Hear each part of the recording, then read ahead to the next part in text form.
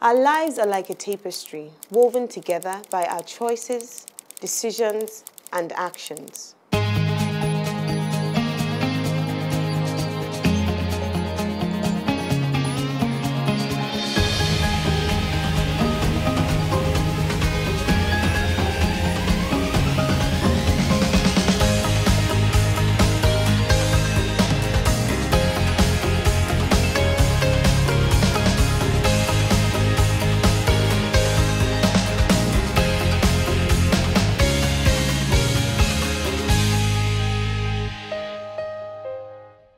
Our experiences in life are not meant to define us. Instead, they are part of life's lessons that are meant to shape, mold, and help us to become who God has created us to be.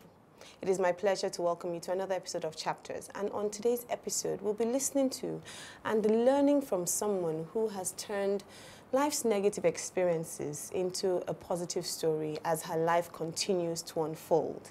Today's guest is OMILOLA OSHIKOYA, Africa's premier wealth coach and also the author of a book that I consider very fantastic, The Richer Woman.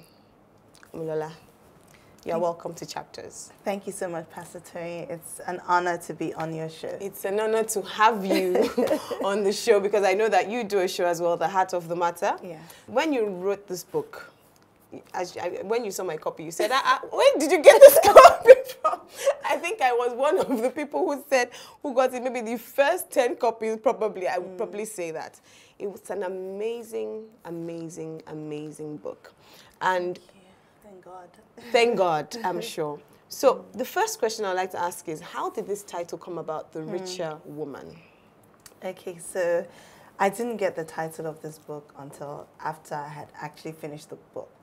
Okay. Yeah, so at first, when God said it was time to write a book, I figured and I thought, okay, it's time to write a book about Do It Afraid. So Do It Afraid is a trademark that I own. Yes. And I have the Do It Afraid conferences, and it's sort of a mantra that has, helped a lot of people fulfill their dreams. I thought, yeah, okay, great stuff. I'll start writing on Do It Afraid.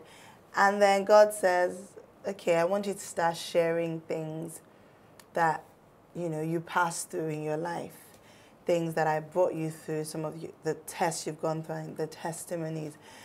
And I'm like, Lord. This is too much and too hard for me to do. I knew I was going to write eventually, but I thought, when I'm old and great, then maybe just before I die, I'll just write the book, launch it, and just die, And I thought, really, God, like now, so I kind of said, okay, well, I'm going to ask my husband first. So when my husband gave his permission, that wasn't actually what I was expecting. So I was like, you know what, nah. So I left it, and then I had the second Do It Afraid conference. And then I got invited to Google to speak to women in tech on finance. An amazing event, hundreds of women from Google and different other tech companies, tech entrepreneurs, talking about finance. And I had just released my Do It Afraid journal. So they bought a couple of copies to give out. So along with another author, we were signing autographs at the back. My first autograph experience, I was really excited. And then this lady walks up to me and she says, there's a book you're writing. God says you should speed it up. I see Q1 to 2017. This book needs to be birthed quickly. It's going to save, a lot of young women are suffering in silence with no real teacher. It's going to save a lot of marriages. Now, this is not church. This was not an inspirational event. This is a tech company, the most tech company. She didn't know me, and how did she know I was writing a book? How did she know I was writing about stuff that had to do with my marriage and some of the things that I had also gone through as a child? So at that point, I knew, you know what, I needed to write this book. And I started to write the book. And when I wrote this book in a month. Whoa. Yes. In 1 month? Yes, 1 month. I shut down social media. And this is your first writing experience? My first writing. Like, I used to blog, but never had written a book. Literally shut down social media, declined all speaking engagements, just went out in January and said, I'm going to dedicate to writing it. And then also began some of the biggest attacks I've ever faced. The devil just started attacking my children. It just started, different things started happening, injuries, accidents. And literally after I read the book, I was like, okay, what's this book going to be called? I just writing. And then it just came, The Richer Woman. So that's the title. I have read the book, and I know that many people have read the book, but for those watching who they've not read the book, you know, they don't know anything about your story, share a bit of your story, because the richer woman also comes from the arc of your story as well. So share a bit of your story as you said it in the book. Okay, so The Richer Woman is a woman's guide to true wealth. And I think for a lot of young women, we're looking for wealth, we're looking for success. So personally, I was a young girl who came from a very wealthy home, but when my granddad died, we went through a series of financial challenges and so many other things happened. So I grew up saying to myself, you know what, I'm going to be successful. I want to be very rich. I wanted to, you know, the glory of my grandfather, bring it back. I wanted to, I had big dreams. I was going to bring, you know, rebuild the company. I was going to be World Bank country manager. I mean, Minister of Finance, Infrastructure. Like I had all these, you know, major dreams. And that, you know, that was, if you could ask me, I wasn't even looking for marriage or anything. It was more, my main goal was I'm going to be successful. Thankfully, by all legitimate means. So my mother and my father brought us up with good character and good values. So it wasn't like I was going to do anything dodgy. It was, okay, you know, I was just going to work really hard. Decided to do accounting and finance because one of my aunties worked in a bank, and I just loved the way she looked. Money. Yes, and I said, this is it, you know, and I chose that path. Started working in auditing, got bored. I was like, nah, this is going to take me too long to reach my target. I think investment banking is the way to go, and I went through the whole investment banking route, which I really loved. But until life began to happen, at that point, I had kids, and I wasn't getting to spend enough time with my children. I'd wake up really early to beat traffic, and so I would then come back at night when it's dark as well.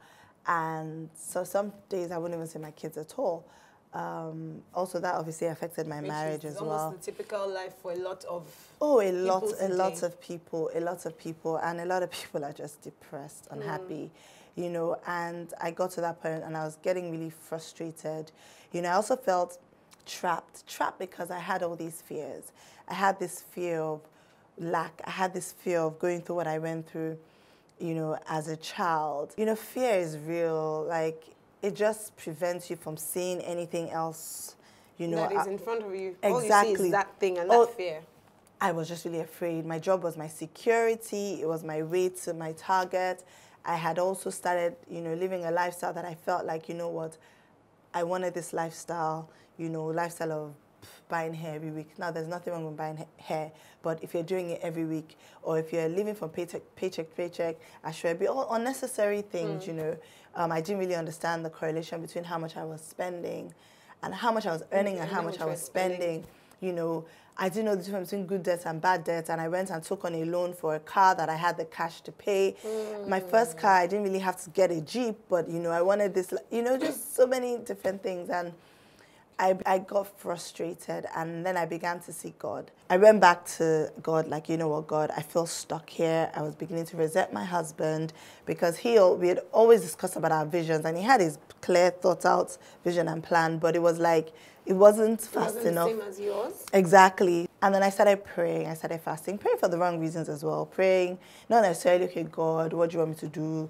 Purpose, whatever. I was more like, God, okay, let us hammer so that, you know, so I just prayed. Focus kept being that wealth. And Yes. it was really also because of where you had come from. Yes. And one of the things that I learned from your book is sometimes you don't make the correlation between our present desires and our past. And how some people might just think, I'm the way I am, not realizing that you're the way you are because of things you've gone through, experiences you've been through, that you might not even be aware of was working in you. How did you come to that understanding that, look, I am like this because it was what happened maybe when I was young? I think it's obviously in hindsight. So now that I mean, so much has happened to me, and so me seeking God, and then, you know, even so from seeking God and praying, fasting. I was fasting with 2 other ladies who were in kind of similar situations. We weren't even close at the time. We just found out that we had the same thing, and they sort of had their big breakthroughs. And just as in fact, the day I was fasting for my husband on a work trip back to Lagos, I met someone on the plane, and that began a 3-year series of temptation that eventually, I tried to fight it as much as I could, And then even when I thought, okay, I told my husband, but I didn't speak for a year, and then I ended up falling. Now, through those processes, I have gone through discipleship classes. Okay. I'm an ordained youth minister. I think going through that process with God has made me understand. It's made me aware of some of the things that happened in my life, some of the decisions I made, why I'm here today. And so you would ask me, the richer woman, I wanted to be a rich woman, but now God has taught me what true wealth is. True wealth, He wants us to be richer, not rich. He wants us to be, so for me, the richer woman is a woman of purpose. And when you're a woman of purpose, you find that God is not just interested in one area of your life. And most people, not just women, even men, neglect other areas and just focus on the money. And that thing affects all other areas. So thankfully, I wouldn't say, and I say it all the time, I'm not the richer woman. I am becoming the richer woman. Yes. I now have a picture of a woman of God's picture of who He wants me to be. Or even for men, I say, my goal is to inspire people to live the richer life. Now I see the life, I see the woman that I aspire to be, and I'm prayerfully and intentionally trying to become like her. Fantastic. So we'll go on a short break now, and then when we come back, we'll look into who exactly this richer woman is. We'll be right back.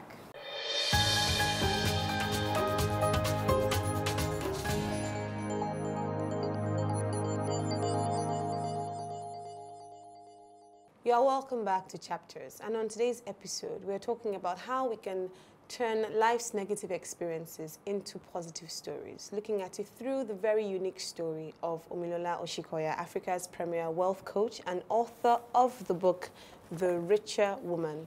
And this is an episode for the richer woman, the richer man, the richer kids, and the richer world.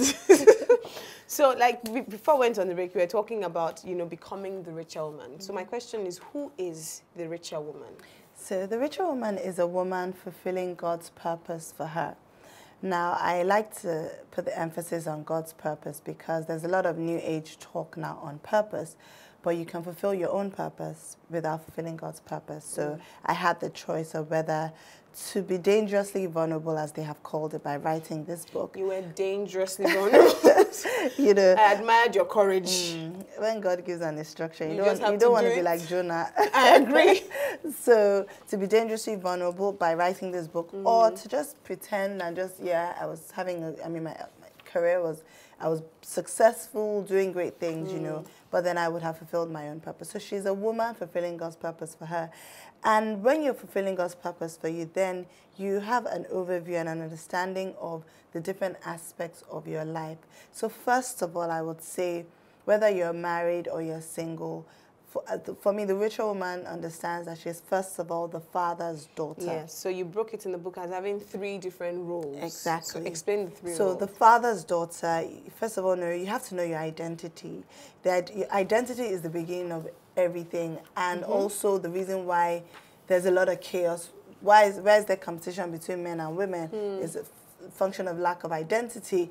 Why do you have a lot of people in prison, and the statistics say that it's people that do not have father figures, not even mothers. It's lack of identity. Why do you have a lot of women, exposing themselves or sleeping around? Everything boils down to identity. So for me, the father's daughter is your first role. And that really was profound for me because that's how I got to know God as my father, and he really helped with everything about me. And I got to understand that the Father sees and loves you just as you are. He's not judging you. He welcomes you. In fact, I feel like the more broken you are, not necessarily that you have to be broken, but the more broken you are, the more you can even appreciate his love for you, because he did come for the broken. Yes, he did. He did come for the lost. He did come for those that, he didn't come for, the church is not a museum for the saints. For the saints. It's a hospital for the weak. For me, the question would then be, a lot of the times when we talk about God as a father, and after having done all that you had done, people find themselves in the place of guilt. And it's hard to then relate with the love of God. A lot of people then see the judging God instead of the merciful God. How did you get past? Did you ever feel any form of guilt? And how did you get past that to then be able to then see Father and God as a God of love? One of my favorite songs is Good Good Father by Chris Tomlin, because he's such a good father. Like, God is not, oh, God is, like, I don't understand where people, and it's all a, you know, the ploy of the devil to make us feel like he's wicked, he's mean, he's angry, he's just going to come out, you know, thunder, lightning, strike you. No, he's such a loving God, because I remember even when I was facing my temptations, you know, the Bible is true when it says he will bring a way of escape. You know, now it's up to you to decide whether to take it or not. But he's such a loving God. I mean, my life story is just a story of grace. My husband's birthday was coming up, and at the time, my husband is deep spiritually now. Like, he's so deep. I mean, like, chill now. Like, how did you just pass me like this? But at the time, typical thing, oh, let's go out clubbing, it's my birthday. And then he goes, oh, let's go for vigil. And I'm thinking, okay, what's going on here? And then we went for vigil, and the pastor just started talking about how, you know, when God made Adam and Eve and consummated marriage, the first visitor was the devil. And how marriages, you have to protect your marriages. And then he then talks about the wife is a good thing. You are good. Then he now says the husband should pray for their wives and declare over them that they are good. So you can imagine me feeling condemned and guilty, and then just seeing God and my husband just praying for me. And I just felt the love, beautiful feeling. Love of God. I couldn't express it to him, but I just felt, wow, this can only be God. And then I went to tell my pastor, and I had this conversation with my pastor. At that time, God had asked me to leave my job, you know, so I hadn't been working for like 6 months. I was kind of depressed because I was like, okay, God, you said I should leave to the place you would show me. Nothing was happening. I didn't know what I was supposed to be doing. And then when I tell my pastor everything that's happened, he now goes, Omi, temptation is not sin.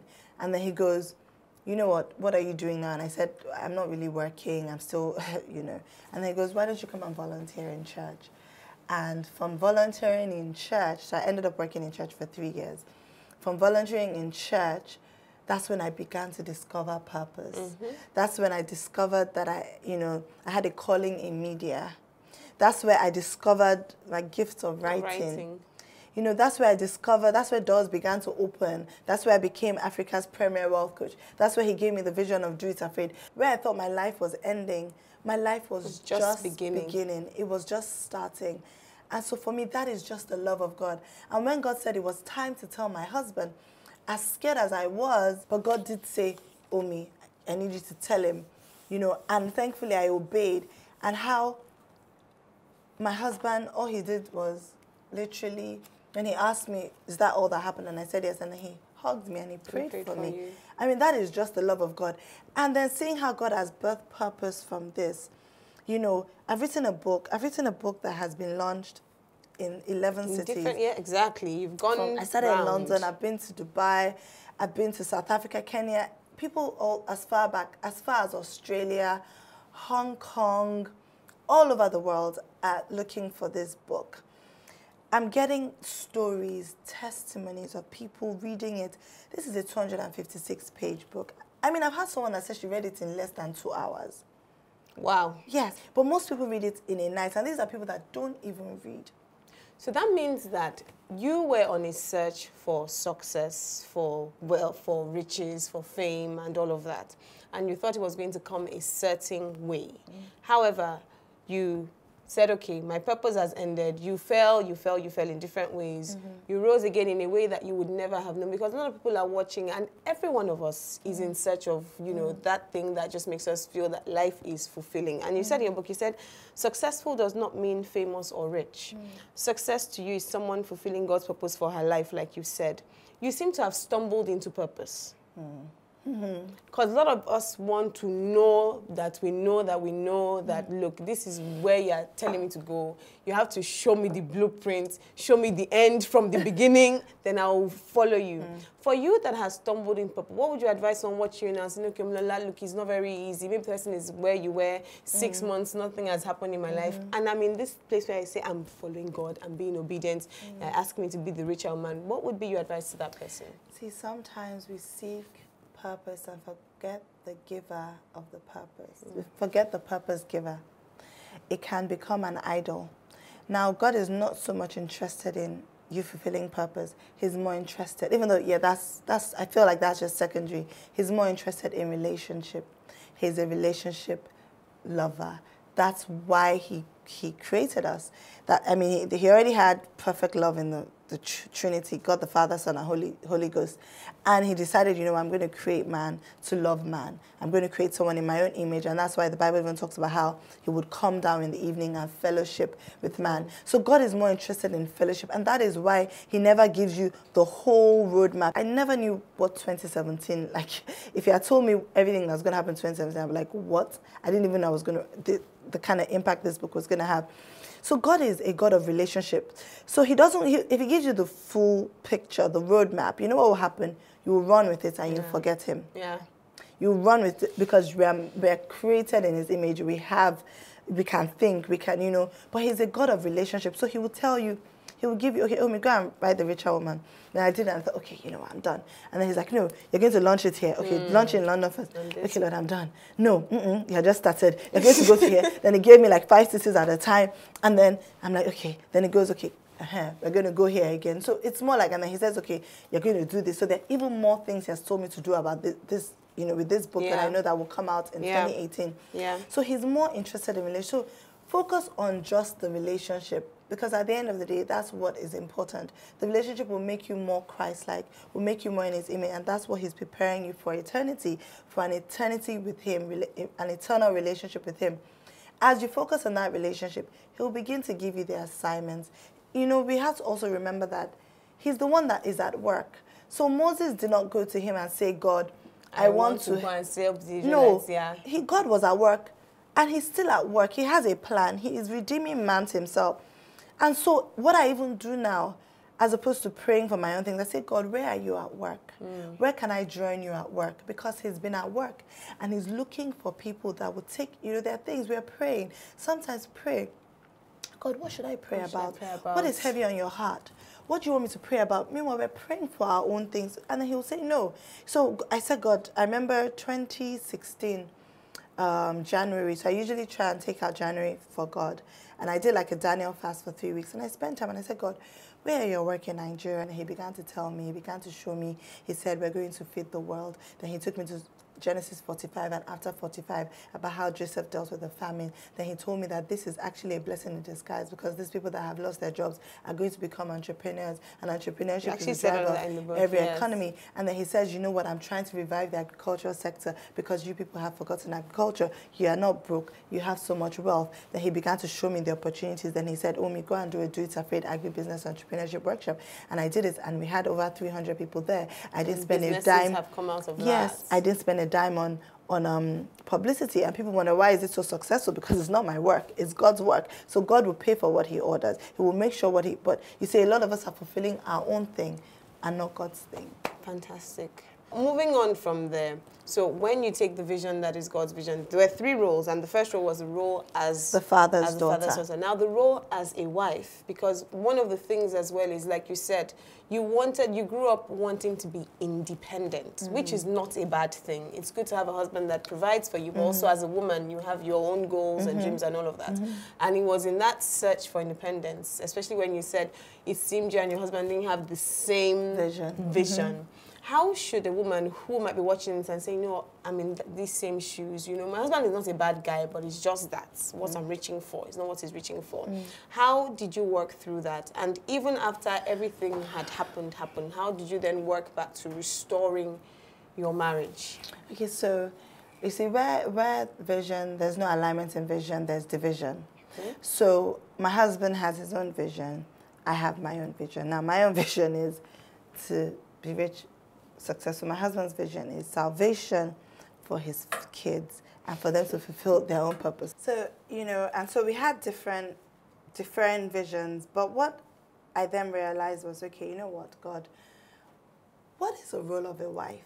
No one had ever really taught me what a role of a wife is, you know, and God speaks to me, so I'm sure you've noticed that God speaks to me through analogies. And you can use analogies. The palm tree, the butterfly, the moth, the sunflower. You know, I was just like, how does OMILOLA? No, you're good with analogies. It's just the Holy Spirit that just, you know, brings, and I guess then I just go and research, and really everything just revolves about God. The whole of science revolves around God, you know. And so, you know, God said to me, a woman is like soil to a man. And then I went and I did some research on soil. And, you know, soil is different from sand. Now, there's also fertile soil and soil that's not fertile. Now, when soil is like a composition of different things that come together. Now, a man is the seed. So a seed has potential to become this massive tree. But if the seed does not go into soil, the right soil, it can never be that tree it's supposed to be. Now, if women understand how powerful they are, then we won't even compete. There's no need to compete. So a man with all that potential cannot become who he's meant to be if he doesn't go into the right soil. And so as a woman, you are meant to help a man become all that he was created to be. He will give you that seed. That even goes with reproduction as well, you know, and we incubate, we help them, we nurture them. We also, as they grow, we then even provide the foundation for them to... The roots of the seed will then go down into you as well. Exactly. Then you even enable him, the roots to get, you know, water from the wellspring. So at the end of the day, then I understood that I cannot be truly successful if I do not help my husband fulfill his own vision. Now, there's nothing wrong with me having my own vision, but you know what? After the father's daughter, my next important role is to be his helpmate, to help him fulfill that vision. Then I realized as well that as a woman, when God has given you children, those are destinies, those are nations. That God has entrusted to you. Exactly. Now you find that a lot of people, you would make all this money, become very successful. Then you end up using all your money to take your children to rehab. God forbid. Amen. You cannot be truly successful if you do not train not just your biological children, whoever God puts around you. So God told me that this is the priority for you. And so even in all of this, the richer life has to do with talking about children. You know, so at the end of the day, I'm doing this, but I'm also helping my children. At the same time, I'm helping my husband. So I spend that time with my kids. I read the Bible with them all the time. We have conversations about God all the time. You know, I involve them in, I'm discovering their gifts, and I involve them in things that will develop and nurture their gifts. Yeah. So that way, I'm also helping my husband fulfill his goal as well. Exactly. So then you see, you're living the richer life. You're living a more holistic life. In fact, what you've said alone is just so powerful. And I like what you said, because when you do the father's daughter, and then you do the wife, and then you do the mother, in all of that, you can then begin to fulfill your own role as a person. Because I think many times the fear is, I'm giving to myself as a wife, I'm giving of myself as a mother, then where is the time for me to be me and to do me? And that doesn't stop you from doing you. So because you're in God's purpose, no, so a lot of people feel, no, as a woman, no, you have to do you. But because it's God's purpose, he will make everything work out. God knows that one of the things I missed, and I didn't even know, but I felt like it was a sacrifice, and I was fine with it, was, you know what, I loved traveling. Now, he's called me an itinerant minister, and I'm like, okay. So God is loving and is kind, and he knows your desires. At the same time, there are women, and I mean, this statement is very controversial, and I know it's very controversial, but there's nothing wrong if God says you are a homemaker. No, totally. There's nothing wrong, and we cannot continue to put people under pressure and make them feel guilty. If God has said it, then God will provide for it. Yeah. God will take care of it. Now, a lot of women do not do that or say no, don't, because of fear. And now it should nothing should be driven by fear, but by love. Now, if God says, people say, oh, well, something happens to our husband. No, if it is God that has said, has put you there, then nothing will happen. And if something happens, he will sort you out. So we must be driven by what God says, not by fear, not by what man says. And like you said in your book, in order to know who you are and what you are worth, you have to know who the Father is. Everything stems from there. So the definition of success is not how anybody has said. So God has said, this is you. Do you and be fine with who he has said you are. Wow. Yeah. So much more to come. We'll go on a short break now. So much more after this break. This is a conversation you do not want to miss. We'll be right back.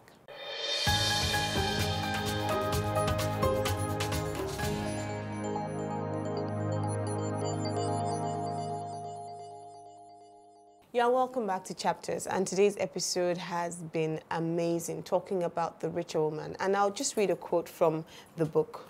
She says, "The richer woman is a woman of purpose. She is not in a race or competition with anyone. She knows her unique calling and she is comfortable with it. Her goal in life is to fulfill God's purpose for her." That's when just your hashtag BAM. Like, truly speaking, that just caps it all. But I wanted us to talk about some components of the richer woman. You mentioned things like vision, health and well-being, all of that, spirituality. But one of the things that caught me was belief system. Because people don't realize how that is. You know, we can say, I've given my life to Christ, I believe in Jesus and all of that, but there are some belief systems that come from where you're coming from that you don't realize hold you back. How do you first discover what your true belief systems are, and then how do you begin the process of changing them? I think it's all about just self-awareness. We don't... How often do you do like self-audit or appraisal? So you have an organization, you appraise staff, TV programs, they have ratings. How often do you just take our time to just reflect, to just understand, you know, look at patterns? Why is this happening all the time? We're all a product of, I mean, we're all adults with children's experiences. True. We're all adults with children's experiences. So it's a function of going back to, okay, what are those things? And this thing is so powerful. And let me give you another example. I read this in one of John Maxwell's books about the elephant. And so you wonder, how is an elephant that is like a 5-ton elephant that is so huge, how is one small person able to, you know, give the elephant instructions in a circus when the elephant can just run and just scatter everybody? Limiting beliefs. You know what they do when the elephant is young? They will tie it to a pole, a wooden pole. And so when it's a baby, it will tug. It can't free itself. They keep doing it. So the elephant gets to the point that every time it's tied to that rope, it just imagines that it can't move. Whereas from years back, it can just kick everybody. Do you understand? So a lot of us, patterns, things that are happening, people that are, you know, drinking alcohol, that are alcoholics, people that are womanizers, it's a function of so many different things. Some of these things are even generational. These things can be passed through generations. So it's important to reflect and understand. First of all, you have to own it. You have to own up and be real with yourself when you have issues to get help. The problem is when you don't think you have issues and like, no, there's nothing wrong with me. But once you, in fact, that's why you can never, they don't even allow you to take someone to rehab abroad. No. You have to decide by yourself. You have to decide I want to go. by yourself, especially when you get to like 21, when the person's an adult. The person has to decide themselves, because you're wasting your time if you take the person to rehab. Nothing will happen. But once the person decides that, you know what, I don't like the way I'm living, I want change, I need help, then you can get help. So one of the things you talked about in this book that I think is very important is process, because we're in a generation where people want things to happen quickly. And you put an analogy in the book that I'd never seen before. You talked about Adam in the Bible, and you said the only man who didn't go through the process was Adam, and maybe that's why he failed. I mean, he just came as Adam. He didn't do it. So, you know, how can you explain to people the reason why process and time needs to have its place? God is a God of process, because trust me, you know, if you're not prepared for what you pray for, it will sabotage you and you will sabotage it. For what you pray for. So God is a God of preparation, and He takes time to prepare. He will look at you. I remember recently someone said to me that she saw a vision and she could see God standing next to me with a measuring tape, looking, you know, and this is me that I know that I've been through quite a lot of processes and preparation. I'm like, really, God, please, I think I'm ready. God, you know. What do you think I've tried? But he knows because, you know, a lot of things we're praying for, if God should just give you like that. This is why people that win the lottery, yes, the statistics they're not prepared. say actually about 90 of them lose it 10 years Everything, down they're the not line. prepared. So everything is preparation. Unfortunately, we're in a generation that we want it fast. And if you get it fast, it will go fast. If you get it fast, It will go fast. And you know, God took me, there's an analogy for process, the flourishing palm tree. So for my last Streets of Faith conference, the theme was the flourishing palm tree and its process. A palm tree flourishes. There's this palm tree in front of my house. At least I've been married for 11 years. That palm tree has been there season in, season out. Coconuts, it's wonderful. Meanwhile, grass, every 2 weeks. In fact, we're cutting it and it's dying out, and you know, it grows so fast and dies so fast. But the palm tree has been there. Palm trees, the coconut palm has the biggest seed in the plant kingdom because it goes through a process. It goes through a process. And so even when the storms of life come, the winds, it can stand because of the process. And a lot of us, we just want to circumvent the process. No, we must trust the process. It is for our own good. I need to read what you said. You said the growth process of the palm tree is not like the grass that can happen overnight or in one season. First, it grows leaves, sending them on tall stalks towards the forest canopy. The juvenile stage may take decades. But when it reaches adulthood, the tree starts to grow a trunk. And you actually said in your book that the palm tree is one that has leaves that are evergreen 365 days of the year. Evergreen. And it also, I mean, the palm tree doesn't grow in, so there are two types of palm tree, there are different types, but the two most important parts are, that most people know, and the Bible talks about actually, is the one the Bible talks about is the date palm. That one grows in the desert. Now the other one we know is the coconut palm. And they don't grow where soil is. It's sand. There's no nutrients. But that's a whole new story trying to tell you that's another book. I'm not sure I may have mentioned it in this book. Maybe that's another book. This is, you know, if we're going to go through this book from beginning to end, maybe we'll do like 10 different... It's the richer book. It's the richer... As I'm saying, everything is richer. It's richer now. But truly speaking, you did an amazing job. You know, a lot of people get caught up in the story, and the story is one part. But after the story, just the part two, from the richer man on the way down, is full of wisdom. It's full of knowledge. It's full of thought-provoking things. For me, it's not even a book you read in a hurry. Yes. You know, some people say the rest in 2 days or 2 hours. I'm like, sister, you try. You know, it's something you read, you drop, you go back to. You read. I mean, analogy of the ruby, the soil, the palm tree, the butterfly. I'm just like, then you jump in and like, okay, I'm coming first. I'll come back to the book. Amazing, amazing job. I wish I could take credit. It was just the Holy Spirit just downloading. Thank you, Holy Spirit. Yes. So where can people get copies of this book? Okay, so you can get at Latana Books. We also have the majority of, at least I know, 55 Health Plus Pharmacy and Casabella beauty stores around the country. You can get at the ebooks on Okada Books or Kindle. And then you can also get paperback copies wherever you are in the world on Amazon as well. Okay. Thank you for being a richer guest. Thank you for having me on a richer show. Thank you. Thank you.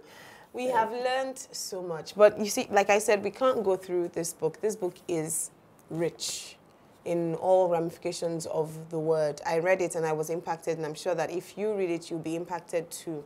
And I think that in everything that we've learned, is really, like I said, life is a journey. And regardless of the mistakes that we make, we can always bounce back from our mistakes. And the one that has crafted the journey is God, who is the one that will take us through every step of the way, every day. There's nothing to be afraid about. There's nothing to be guilty about. There's nothing to be ashamed about. Pick up your life from wherever it is that you can pick it up. and begin the journey with God. Thank you for watching Chapters today. And remember, it is not about what you know, but what you do with what you know. Until the next episode, God bless you.